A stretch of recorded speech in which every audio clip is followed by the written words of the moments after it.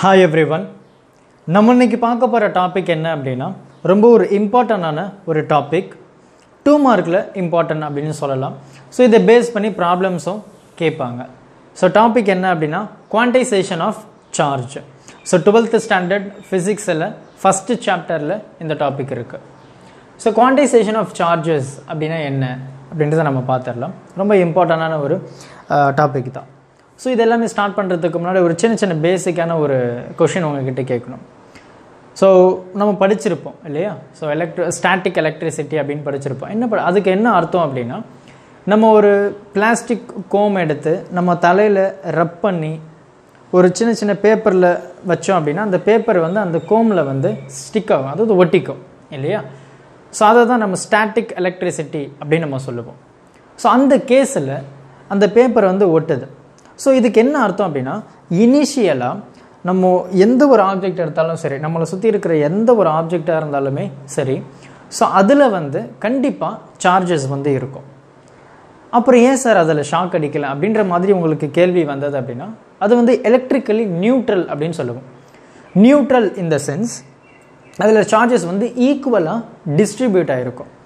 நமக்கு சார்ஜஸ் அப்படின்னு பார்த்தோம் அப்படின்னா நமக்கு 2 சார்ஜ் தான் இருக்குது. ஒன்று வந்து பாசிட்டிவ் சார்ஜ், இன்னொன்று வந்து நெகட்டிவ் சார்ஜ்.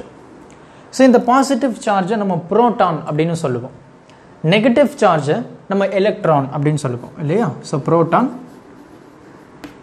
இது வந்து எலக்ட்ரான். ஸோ இப்போ எலக்ட்ரான் அப்படின்னாவே நம்ம நெகட்டிவ்லி சார்ஜ் அப்படின்னு சொல்லுவோம், புரோட்டான் அப்படின்றது நம்ம பாசிட்டிவ்லி சார்ஜ் அப்படின்னு சொல்லுவோம். இது எல்லாமே ரொம்ப ரொம்ப ரொம்ப ரொம்ப சின்னது அப்படின்னு நமக்கு தெரியும் இல்லையா? ஸோ அப்போது ஏன் அப்படின்றத நான் சொல்கிறேன், சின்னது ஞாபகம் வச்சுக்கோங்க, ரைட்டா? ஸோ இப்போ proton, electron, so positive charge and negative charge, இந்த 2 சார்ஜ் தான் இருக்குது. அப்போ நம்ம எந்த ஒரு மெட்டீரியல் எடுத்தாலுமே இந்த 2 சார்ஜுமே ஈக்குவலாக டிஸ்ட்ரிபியூட்டாக இருக்கும். ஸோ நான் இதுக்கு முன்னாடி சொன்ன அந்த சிம்பிளான அந்த கோம் எக்ஸாம்பிளே வச்சுப்போம். இதுதான் அந்த கோம்னு வச்சுப்போம். வரலையே, சரியா? இது கோம்பா, இது சீப்பு, சிரிக்கக்கூடாது, ஓகேவா? ஸோ இந்த கோமில் வந்து என்ன அப்படின்னா, நமக்கு இந்த எலக்ட்ரானுமே சரி இந்த புரோட்டானுமே சரி, ரைட்டா? ஸோ எலக்ட்ரான் புரோட்டான் வந்து ஈக்குவலாக டிஸ்ட்ரிபியூட் ஆகிருக்கும். அப்போ ஈக்குவலாக டிஸ்ட்ரிபியூட் ஆகும்போது இதனுடைய டோட்டல் சார்ஜ், நெட் சார்ஜ் பார்த்திங்க அப்படின்னா 0, சரியா? ஸோ இந்த கேஸில் இப்போ நம்ம எக்ஸ்டர்னலாக நம்ம ஹேர்னே வச்சுப்போம். நம்ம ஹேரை வச்சு ரப் பண்ணும்போது என்ன ஆகும் அப்படின்னா, இதில் சார்ஜஸ் வந்து கெயின் ஆகும். அந்த சார்ஜஸ் வந்து நெகட்டிவாக இருக்கலாம், இல்லைனா பாசிட்டிவாக இருக்கலாம். அப்போ அந்த சார்ஜஸ் கெயின் ஆகும்போது இந்த எலக்ட்ரிக்கலி நியூட்ரலாக இருந்த அந்த மெட்டீரியல் வந்து will try to gain some extra energy, அதாவது பாசிட்டிவ் இல்லைனா நெகட்டிவ். அப்போ இந்த கேஸில் அது என்ன ஆகும், அன்பேலன்ஸ்டு. அப்போ எலக்ட்ரிக்கலி நியூட்ரல் அப்படின்ற ஸ்டேட்டு போயிட்டு அன்பேலன்ஸ்டு ஆகிடும். அப்போ இதில் சார்ஜஸ் எக்ஸஸாக இருக்கும். அப்போ இந்த கேஸில் என்ன ஆகும் அப்படின்னா, இது ஒரு சின்ன ஸ்டாட்டிக் எலக்ட்ரிசிட்டி மாதிரி ஆக்ட் ஆகும். அப்போ இதுக்கு பக்கத்தில் இருக்கிற அந்த பேப்பர்ஸ் எல்லாமே வந்து இதில் ஸ்டிக் ஆகிடும், சரியா?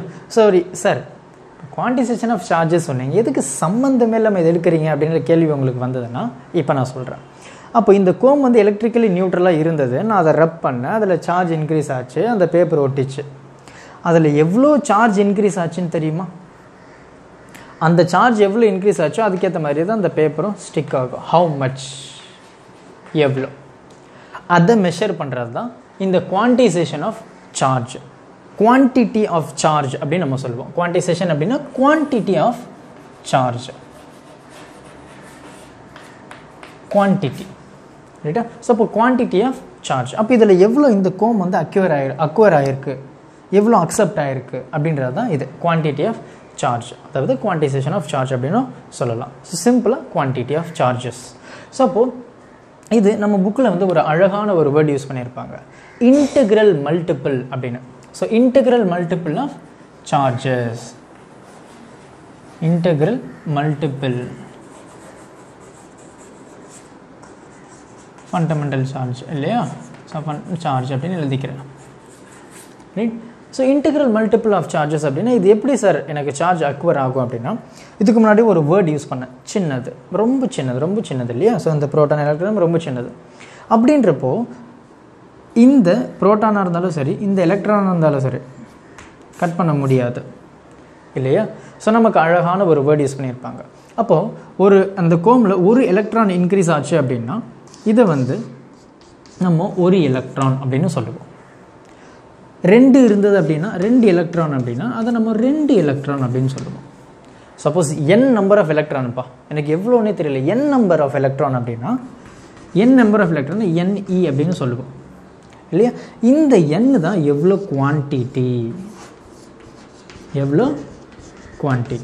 அக்வயர் ஆகிடுச்சுக்கு. அப்போ இந்த டேர்ம் நான் எப்படி எழுதலாம்? Q which is equal to NE quantity of charges, அதாவது குவான்டைசேஷன் ஆஃப் சார்ஜ். ஓகேவா? ஸோ இப்போ Q which is equal to NE, இந்த n தான் எவ்வளோ குவான்டிட்டி வந்து இது அட்ராக்ட் ஆகிருக்கு, எவ்வளோ அப்சர்வ் பண்ணியிருக்குன்றது தான் இது n. E அப்படின்றது ஒரு எலக்ட்ரான். அப்போ இந்த ஒரு எலக்ட்ரானுடைய வேல்யூ நமக்கு தெரியும், 1.6 × 10⁻−19 கூலும் C சார்ஜினுடைய யூனிட். ரைட்டா? ஸோ அப்போ Q which is equal to NE. இதுக்கு ஒரு வேரியபிள் கொடுத்துருப்பாங்க. என்ன கொடுத்துருப்பாங்க? ஸோ +or-1, +or-2, +or-3 அப்படின்னு ஹோல் நம்பரில் கொடுத்துருப்பாங்க. இது ஏன் ஹோல் நம்பரில் கொடுத்துருக்காங்க? ஏன் 1.5 இருக்கக்கூடாது? ஏன் 2.5 இருக்கக்கூடாது? ஏன் 3.6 இருக்கக்கூடாது? ஏன் 4.9 இருக்கக்கூடாது அப்படின்ற கேள்வி உங்களுக்கு வந்ததுன்னா இது ஹோல் நம்பரில் தான் இருக்கும். ஏன் ஹோல் நம்பர் அப்படின்றத நான் முன்னாடியே சொல்லிட்டேன். இது ரொம்ப சின்னது, இதை பிரேக் பண்ண முடியாது. அப்போது நம்ம எலக்ட்ரான் இல்லை ப்ரோட்டானை வந்து பிரேக் பண்ண முடியாது அப்படின்னா அது எப்படி 1.5 எலக்ட்ரான் அப்படின்னு நம்ம சொல்ல முடியும்? சொல்ல முடியுமா? கண்டிப்பாக முடியாது. அது ஒரு எலக்ட்ரானுடைய சார்ஜ் இது. அப்போது நம்ம இது எப்படி எழுதலாம் அப்படின்னா 1.1 எலக்ட்ரான், 2 எலக்ட்ரான், அப்போ 3 எலக்ட்ரான், 4 எலக்ட்ரான்லாம் சொல்ல முடியாது. ஏன்னா எலக்ட்ரானை நம்ம பிரேக்கே பண்ண முடியாது, அந்த அளவுக்கு ரொம்ப ரொம்ப சின்னது. அப்போ எலக்ட்ரானை பிரேக் பண்ண முடியாது அப்படின்னா இதில் எப்படி சார் எனக்கு எலக்ட்ரான் இன்க்ரீஸ் ஆகும்? 1 இல்லை 2 இல்லை 3 அப்படியே இன்க்ரீஸ் ஆகுமே தவிர 2 எலக்ட்ரான் 3 எலக்ட்ரான் அப்படின்னு இன்க்ரீஸ் ஆகாது. ஸோ இதுதான் ஹோல் நம்பருக்கான அர்த்தம். இந்த எண்ணுக்கு வந்து இந்த மாதிரியான வேல்யூ கொடுத்துருப்பாங்க. ஓகேவா? ஸோ பொறுமையாக பாருங்கள். ஸோ அதுக்கப்புறம் இன்னொரு சின்ன கேள்வி என்ன அப்படின்னா, இந்த பிளாஸ்டிக் கோம் இருக்குது. இந்த பிளாஸ்டிக் கோமை நம்ம ரப் பண்ணும்போது அந்த பேப்பர் ஒட்டுது சார். ஓகே, சூப்பர், நல்ல ஐடியா, நல்ல ஒரு அப்சர்வேஷன். இன்ஸ்டெட் ஆஃப் இந்த பிளாஸ்டிக் கோமுக்கு பதிலாக என்கிட்ட ஒரு அயன் கோம் இருக்குது. அயன் இரும்பில் செஞ்ச ஒரு சீப்பு, அதை வச்சு நான் நல்லா ரப் பண்ணுறேன். அப்போ அந்த இடத்துல பேப்பர் ஒட்டுமா? கமெண்ட் பண்ணுங்க. ஓகேவா? சாரி, இது முடிஞ்சிச்சு. ஸோ இதுதான் குவான்டைசேஷன் ஆஃப் சார்ஜஸ். புரிஞ்சிருக்கும்னு நினைக்கிறேன். பொறுமையாக பாருங்கள். Q which is equal to NE, அதுக்கு மறந்துடாதீங்க, கமெண்ட் பண்ணுங்கள். ஓகேவா? So instead of plastic Kom நான் அயன் கோம் வச்சு ரப் பண்ணேன் அப்படின்னா அந்த பேப்பர்ஸ் ஒட்டுமா அப்படின்றத நீங்கள் தான் சொல்லணும். நெக்ஸ்ட் வீடியோவில் அதுக்கு நான் ஆன்சர் சொல்கிறேன். Thank you. Help others with a smile.